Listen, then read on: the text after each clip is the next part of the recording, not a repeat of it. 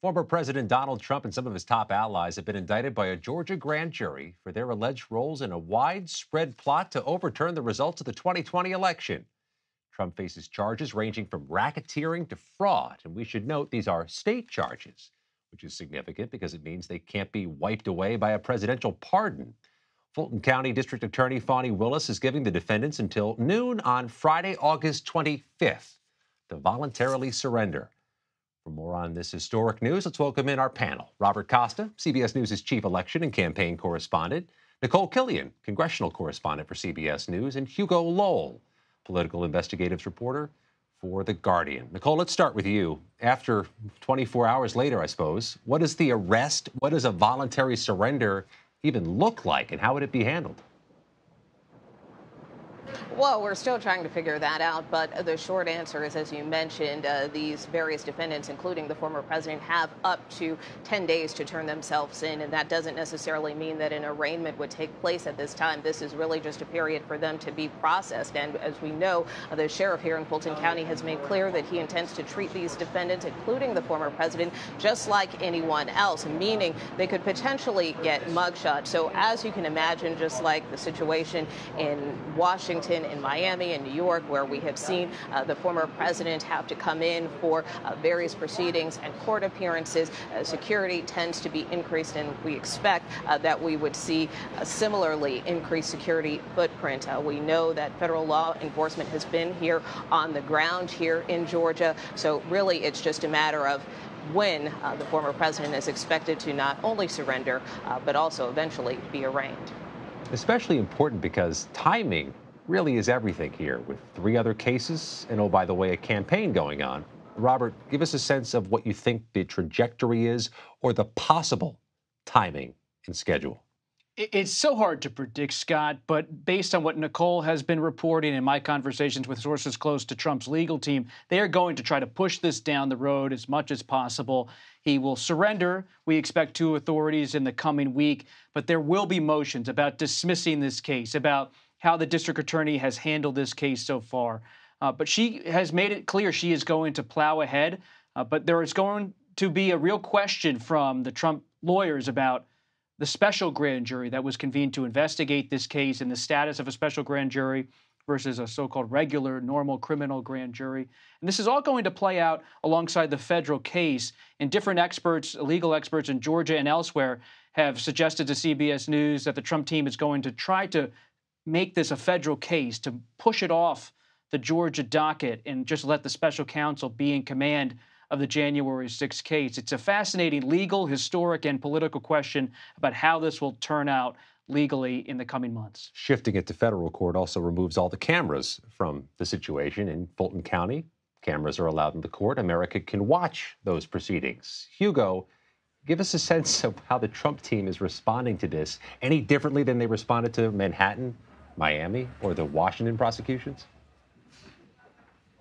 I mean, not really, right? I mean, the Trump you saw in the days leading up to this indictment was a defiant Trump, and it's the same that goes for his team. And throughout the day yesterday, their primary objective was to try and counter-program what was coming out of the Fulton County DA's office, and they were trying to get ahead of the narrative. And you saw this with a statement late in the evening when they vaguely suggested he had been indicted when really he had no idea what was going on. But I think, that's the posture that's been the case for the federal indictments in the documents case and in the January 6th case, and I think that's going to be the posture going ahead in this case as well.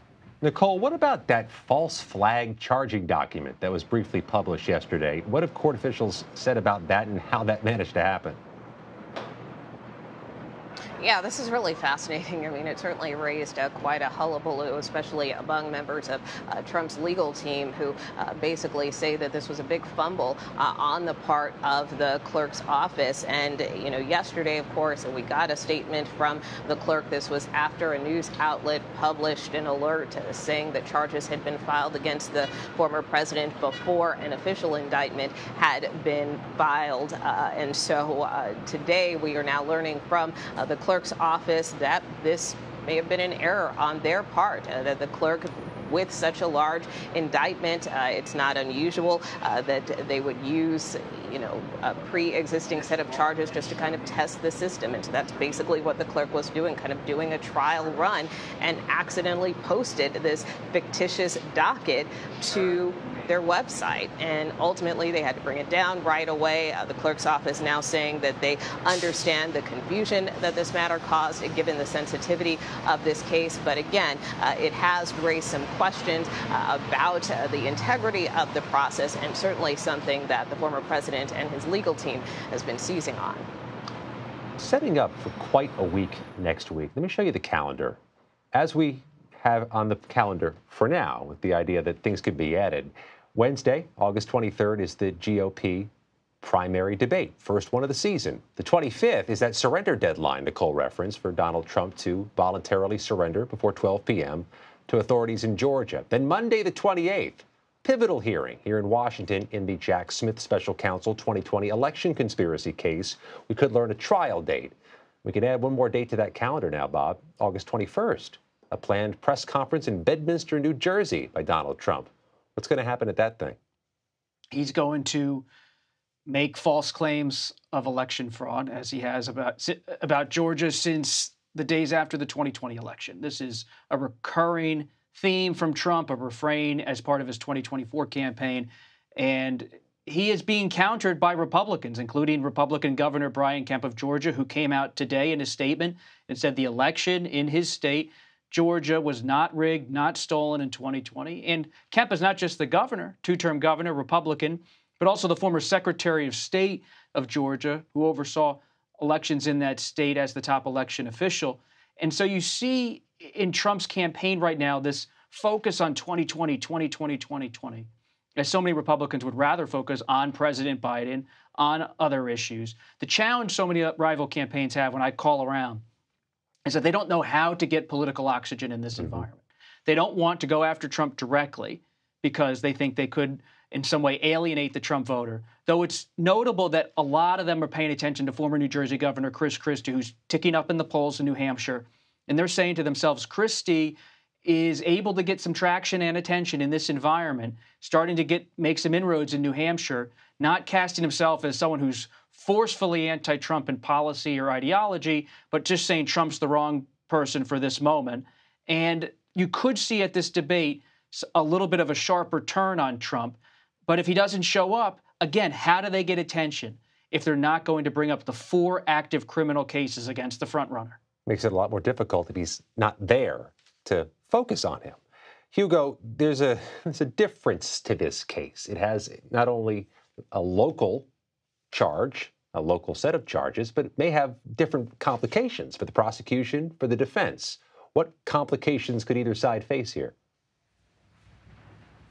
Well, I think from the prosecutor's side, they're looking at the expansive RICO statute in Georgia that requires prosecutors only to show an interrelated pattern of racketeering activity in which to bring this wide RICO case against the former president and 18 other defendants. And I think even the Trump lawyers recognize the fact that the way that the RICO statute works in Georgia may cause them problems down the line. That being said, what we were talking earlier about the Trump lawyers wanting to remove this case potentially to federal court, that could cause complications for the district attorney's office because they will have to litigate this. And if they do want to get to trial soon, that's going to be something that injects delay into the process. And as we know, Trump's playbook and overarching strategy is always to delay.